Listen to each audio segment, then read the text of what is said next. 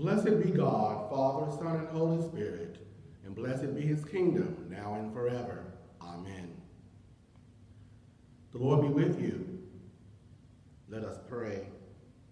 Almighty and everlasting God, you have given to us your servants grace by the confession of a true faith to acknowledge the glory of the eternal Trinity, and in the power of your divine majesty to worship the unity. Keep us steadfast in this faith and worship, and bring us at last to see you in your one and eternal glory, O Father, who with the Son and the Holy Spirit live and reign, one God, forever and ever. Amen.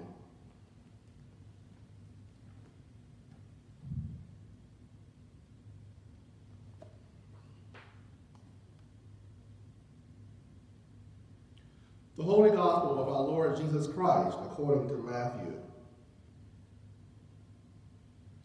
The 11 disciples went to Galilee, to the mountain to which Jesus had directed them.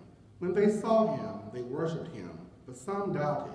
And Jesus came and said to them, All authority in heaven and on earth has been given to me. Go therefore and make disciples of all nations, baptizing them in the name of the Father, and of the Son, and of the Holy Spirit, and teaching them to obey everything that I have commanded you. And remember, I am with you always, to the end of the age. The Gospel of the Lord.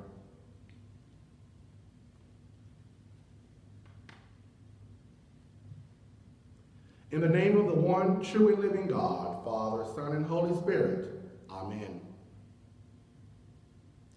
I have often heard that this Sunday, which is Trinity Sunday, is the one Sunday that is most dreaded by many priests. In fact, it is said that some priests think ahead and will get a substitute priest to preach for them on this Sunday. Well, this pandemic has stopped that, and I did not have time to plan ahead for this. Otherwise, I may have been off today myself. But why do so many priests fear preaching on this Sunday? It is because it is Trinity Sunday, and many priests get nervous about how they will explain the doctrine of the Holy Trinity, if at all. I will spare you the history about a theologian named Arius, whose belief about the relationship between God and Jesus went against those who believe in a triune God, and how this led Emperor Constantine the Great to attempt to unify the newly recognized Christian church and remove theological divisions by convening a meeting of bishops at Nicaea. This meeting would become known as the Council of Nicaea and lead to what we know today as the Nicene Creed. I will save all of that for a future forum, confirmation class, and/or adult formation. It is fascinating to say the least. I would also draw your attention to the Creed of St. Athanasius, which is sometimes read on this Sunday. It is an ancient document proclaiming the nature of the Incarnation and of God as Trinity. It can be found on page 864 in the Book of Common Prayer. Trinity Sunday is the Sunday we celebrate the oneness of God, Father, Son, and Holy Spirit. We profess the relationship of each to the other in our prayers, creeds, and in the way that we live. Concentric circles linked together are often used to demonstrate the relationship of God, the Father, God, the Son, God, the Holy Spirit. 1 in 3, and 3 in 1. We believe in one God. To break it down even further, I will use someone from our congregation as an example. So, which one of you shall I use for the example? Let me use our senior warden, Corliss. So, Corliss is someone's wife, someone's mother, and someone's daughter. She is one person who possesses the roles in the lives. She's the one person who possesses 3 roles in the lives of others. She has 3 roles, but there is only one Corliss. Trinity Sunday, according to the professor Judith McDaniel, is when we celebrate the most fundamental element of faith and practice, Christian relationship. The doctrine of the Trinity teaches us of the communal inner life of God. God the Father is with the Son, who is with the Spirit, who is with the Father, self-communicating, self-giving, self-receiving. This idea of Christian relationship as it relates to the Holy Trinity has always intrigued me. The thought of God, Jesus, and the Holy Spirit in communion with each other, working as one, got me thinking, how might that translate to us and our world today? What does it truly mean for us as Christians to be in communion with each other? Our gospel lesson comes from the last 4 verses of Matthew's gospel. These verses are known as the Great Commission. Jesus, given all authority from God, has commissioned his disciples to go and make disciples of all nations, baptizing them in the name of the Father, and of the Son, and of the Holy Spirit, and teaching them to obey everything that he has commanded them. His last words of assurance to them are, "And remember, I am with you always to the end of the age." However, even with these words, some doubted. After all, they had seen Jesus crucified, and now he stands before them on the mountain, asking and equipping them to carry on his ministry. This doubt is not a lack of belief in the risen Lord. It is perhaps a doubt that they are really seeing Jesus before them. Perhaps the doubt was fueled by fear. Do they dare hope and believe that this is truly Jesus standing before them? Sometimes, even when we have faith in that which is seen and unseen, we sometimes doubt our own ability to do that which we know we should do. Jesus assured the disciples that he would always be with them even until the end of the age. Jesus made that promise to us with the sending of the Holy Spirit. And even though we know this, we sometimes forget in moments of stress and strain. We forget that Jesus has equipped us through his teachings to carry out his great commission. None of us are immune to moments of doubt. These moments are often a sign that the Holy Spirit is leading us to make a difference, but we are not sure if we can or even should. I am not immune to this struggle either. In the seminary chapel at Virginia Theological Seminary, where I attended, the words, "Go ye into the world and preach the gospel," are stenciled above the archway as you exit the chapel.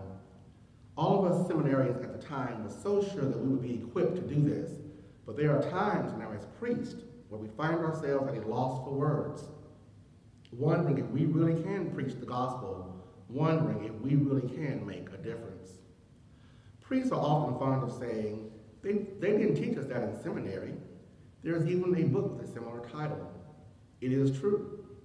Seminary prepares you for a lot, but it does not prepare you for how to handle or address pandemics, protests, violence, and police brutality. These are things that require one to rely on the Holy Spirit and prayer. And sometimes you do not have the answers at the moment, and sometimes it is even best to sit in the silence and just listen. I have been asked by several colleagues how I am handling the situation regarding the death of George Floyd. I have even been asked how my congregation is handling it. The truth is that I do not know the answer to either. Our current situation of being away from the church and each other limits a lot of dialogue that we can and should have on this topic. To be honest, I find myself more concerned about you than about myself or what may be happening in this maddening world at any given moment. I do not think that I have allowed myself to fully process what has happened over the last 2 weeks in our country. At the moment, I do not have the words to communicate that to you. Instead, I find myself wondering if I am being a good example of a non-anxious presence. I find myself asking if I am doing enough for you. Am I being a good shepherd in the midst of this pandemic and moment of unrest in our nation? And I find myself asking, what more can or should I be doing during this time of crisis and uncertainty? Am I being a good shepherd? Perhaps you have found yourself at times asking similar questions regarding situations in your own lives. This doubt is not a lack of faith in what you are called to do or be. Instead, it is the Holy Spirit assuring you that although you may not be able to see the answer to your questions, your faith will make you well. I have learned that when in doubt, in despair, anytime or anywhere, talk it over with Jesus. He will be with you until the end of the age. Matthew tells us in his gospel that some of the disciples worshiped the appearance of Jesus while others doubted. That should bring comfort to us, knowing that faith and doubt are not mutually exclusive. What comforting words to the church, that it is not a bad description of any congregation. Some worship full of faith, and some hold back due to doubt. Even though some of the disciples doubted his appearance, he still commissioned them. He had faith in them even when perhaps they did not have faith in him and or his resurrection. They doubted what was right before them. We can be thankful that Christ does not wait until we are full of faith, cleansed from all doubt, before he comes to us and utilizes us in his great move upon the world. This week has been full of turmoil and anger in the world and among many in our nation. Even as I had planned a totally different sermon, I had to trust and not doubt that this is what the triune God wanted me to say to you today. I had to just let the Spirit lead and trust that God, the Holy Spirit, would be with me during this time of presenting you with a message of faith, hope, and love. Our baptism serves as a reminder that we are in a permanent bond with God and in communion with each other. Baptism is the act marking a transition from outside the Christian community to discipleship within it. To be in communion with each other is to love each other at all times, to treat each other with dignity and respect, even when we may be led to do otherwise. Our bond with Christ reminds us that to be in communion with him is to also be in communion with each other. Jesus has commissioned each of us to be disciples. We have been equipped by God the Father, God the Son, and God the Holy Spirit to be ambassadors for Christ. We are his disciples on earth. At any given time, God is with us, and thus we are free to pray to any member of the Trinity, because these three are one. Holy, holy, holy, Lord God Almighty, early in the morning my song shall rise to thee. Holy, holy, holy, merciful and mighty, God in three persons, blessed Trinity. Glory be to the Father, and to the Son, and to the Holy Ghost, as it was in the beginning, is now, and ever shall be, world without end.